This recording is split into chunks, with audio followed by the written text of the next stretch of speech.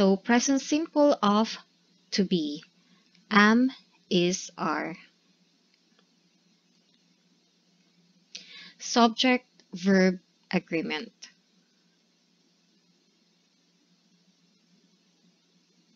Okay, we're going to start with the positive or affirmative sentences. Okay, so we have to use I am. So the subject will be in the beginning, and then next is the verb. So I am, and the short form is I'm. He, she, it is.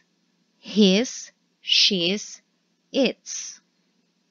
We, you, they are. Where, your, their.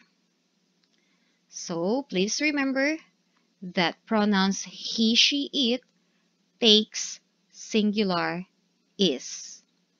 We, you, they takes are. And I will always take am. Let's have the example sentences. I'm cold. Can you close the window, please? I'm 32 years old. My sister is 29. Steve is ill. He's in bed. My brother is afraid of dogs. It's 10 o'clock. You're late again. Anne and I are good friends. Your keys are on the table. So what do you observe here? The first thing that we should do is to check for the subject. That's the time we can decide whether we are going to use singular or plural be verb. Okay, so here I'm. As always, the rule for I would always take am. Okay, sister here is singular without any s, so this means only one person. So it takes is. Steve, the name of a man, is singular, one person, so we have to use is.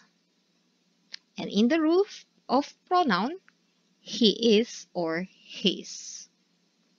Okay, brother, singular, then we have to use is.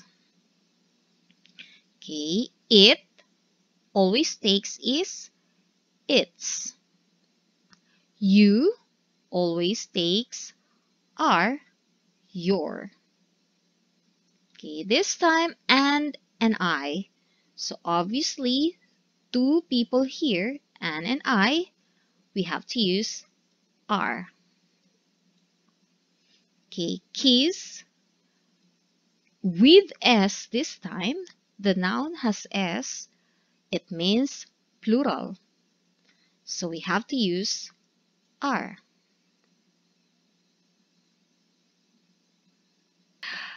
My sister blank a nurse. Okay.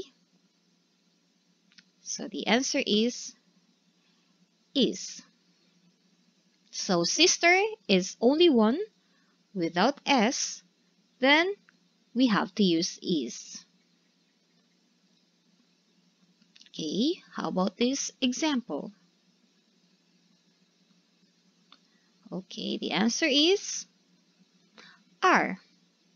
Because father, one person, and I, another person, so two people become plural. We have to use are. My father and I are good soccer players. Okay. So yes, the answer is are. Because again, the noun has S and it means plural. So your keys are in your bag. Okay, how about this one? Okay, that is correct. Is. Canada is a very big country. So we are talking about a country here, and Canada is just one country. It means singular. So we have to use is. Now let's proceed to negative. Okay, when we say negative sentences, they use not. Okay, I am not, and with a short form, I'm not. He, she, it is not, and we have two ways for the short form. He's not, or he isn't. She's not, or she isn't. It's not, or it isn't. So whichever you are comfortable, so yes, you can choose whichever you're comfortable. With the plural pronoun, we, you, they are not, we're not, or we aren't. You're not, or you aren't. They're not, or they aren't. Okay, the example sentences. I'm tired, but I'm not hungry. So yes, not here, negative, I'm not. Tom isn't interested in politics. He's interested in music. So Tom is just one person, so we have to use isn't. Jane isn't a teacher. She's a student. So Jane again is singular noun, so we have to use isn't. Those people aren't English, they're Australian. The word people here, the subject, plural.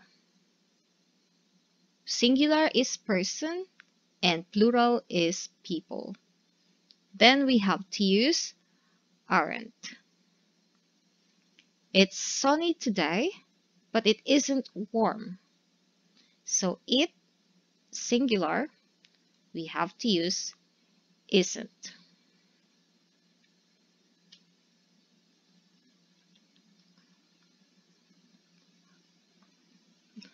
Okay, so yes, it was a bit slow, okay? Then, yeah, you guessed the answer again here. Is, because house is singular.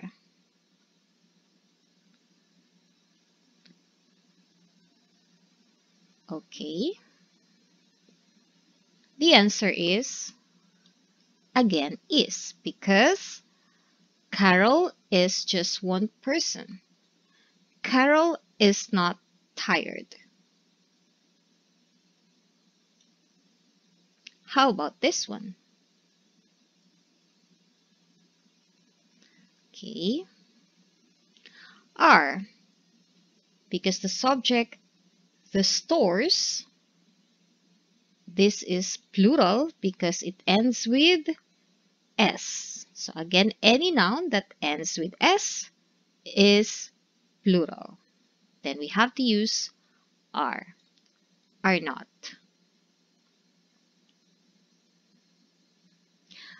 Okay, so I guess I will just tackle this question or interrogative sentence in the next video. So I just want this video to be quick and short, and I just want it to divide.